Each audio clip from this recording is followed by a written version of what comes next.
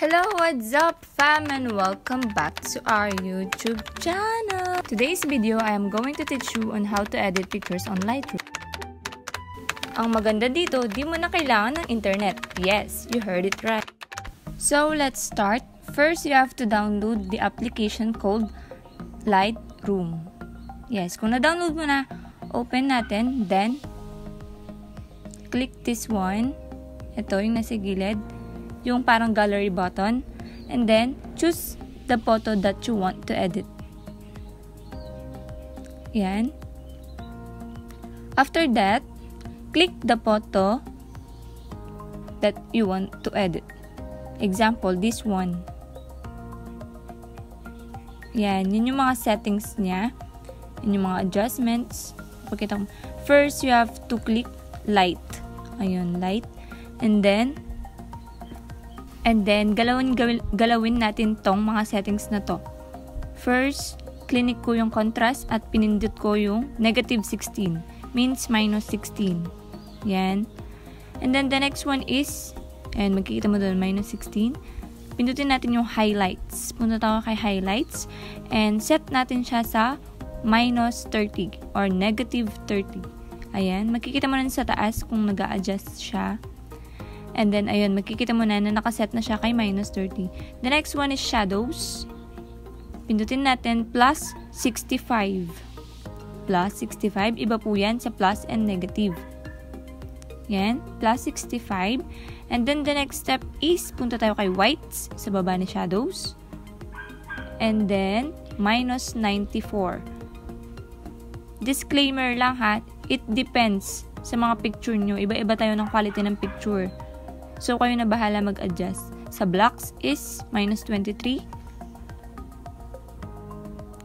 And, ayan. The next step is punta tayo kay color. Pindutin nyo si color sa tabi ni light. And then, may makikita kayo dyan na temperature, tint, and vibrance.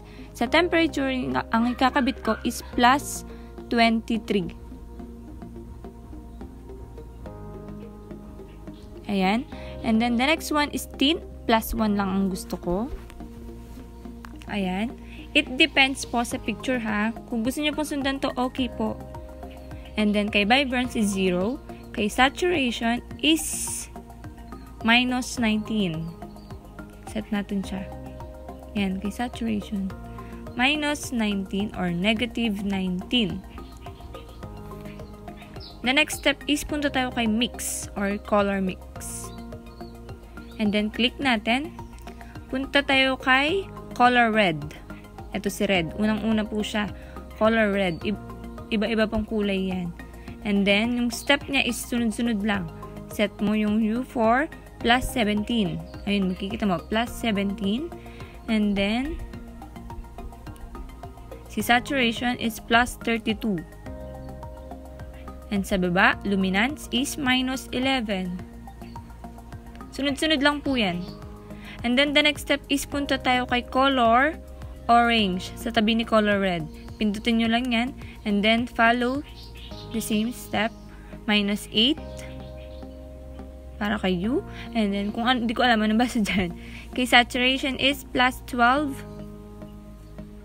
And then, sa baba, luminance is minus 9.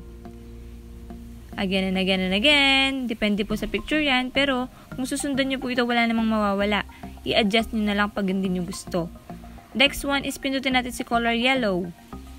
And then, minus 68. Yung unang-una pong adjust niya. Minus 68. And then, si saturation is mananatiling 0. And then, for the last luminance, plus 57.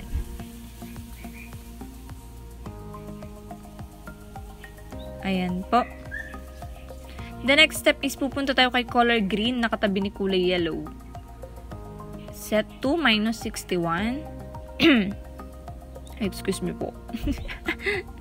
Minus 61. And then, minus 50.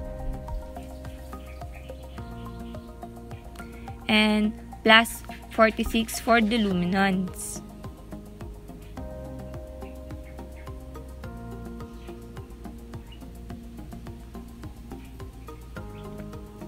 And then the next one is punta tayo kay teal. teal po ang color niyan, mananatiling 0 lahat. Pagkatapos, punta tayo kay color blue. Si blue is minus 40 ang una niya. And then, si saturation is mananatiling 0. Luminance is plus 53. Ayan.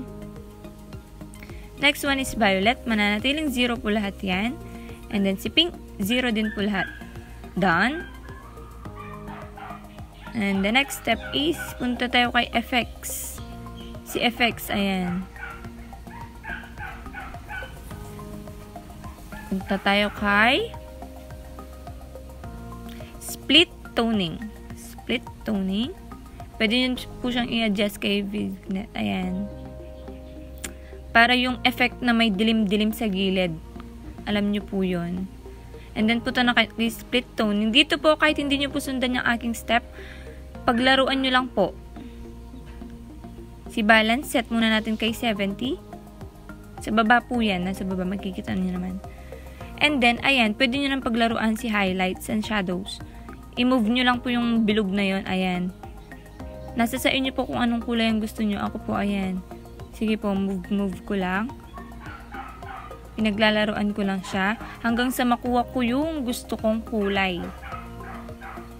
Napakagaan lang po nito at ang maganda, di nangangailangan ng internet. Di kagaya ni PixArt na kailangan mo pa mag-download ng stickers or ano pa man. Ayan. Kinukuha ko muna yung mga gusto kong kulay. And then, pagtapos na, click mo lang yung done. And then, ayan po yung sinasabi ko sa inyo. Punta po tayo kay detail. At yung sharpening is 21. Hanapin po natin si color noise. Ayun, color noise reduction is 10. Tapos po, 50 na po lahat yan sa baba. Ayan, 50 na po si detail tsaka si smoothness. Ayan po, before and after. Nakikita nyo naman nung pinundot ko. The next step is, punta ulit po tayo kay effects. Kung di pa po kayo satisfied dun sa inyong split toning, pwede nyo rin po ulit paglaruan. Ayan, sige. Ayan, nakuha ko na yung gusto kong kulay. And click. Done po nun. Hala, sige, Giselle. Done. At pagkatapos po nun, punta po tayo kay, ayan, si before and after. Before, after. Kiklik nyo lang po yung photo para makita nyo po yung before niya. Si effects, gusto ko po talaga na may madilim siya sa gilid. Ayan, before, after. And then, save. To camera roll. Roll! Pili po kayo dyan kung small or maximum. Yan. Na-save na po siya sa ating photos. Ayan, ang ganda. The next step po ito, ibang naman po ito, ibang style ng ating filter, ganun. Ang tawag ko po sa preset is good in the eye. Good in the eye. Yung parang warm lang. Set natin si exposure for 70. And then si contrast po is minus 70.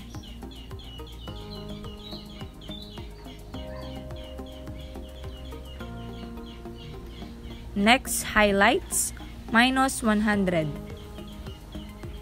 Sagad po yan. And then, shadows is plus 30.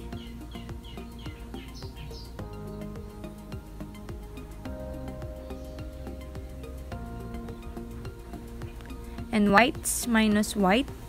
Minus 8.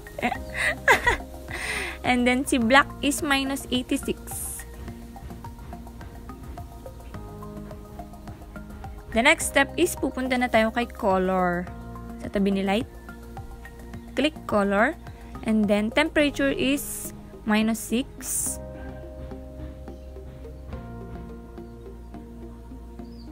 Minus 6 po yan. And then si tint is 8. And vibrance minus 30. And then, si saturation is 30 lang po siya. Hoping po ako na nakakasunod kayo. Yan po. And then, punta na po tayo kay color mix. Ayan po, yung sa gilid. Pindutin po yun. And then, click po natin si red. Set natin siya kay una muna, -2. Next one, saturation is 4. And the last one is -16. Next is color orange. -6 muna. And then, -6 ulit. And then, luminance is 11. Next, click color yellow for -24. Next is -24 na naman. And then, -23 for luminance. Next is color green. -100. 37 kay saturation. Depende po yan sa kulay po ng picture nyo, ha.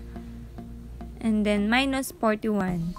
Kung pong ganyan na ganyan, yung background po nyo is puro mga leaves ganyan, pwede po yung gayahin ito. -41. Yan. Next step po tayo kay teal. And then, set for -94. And then, 13 for saturation.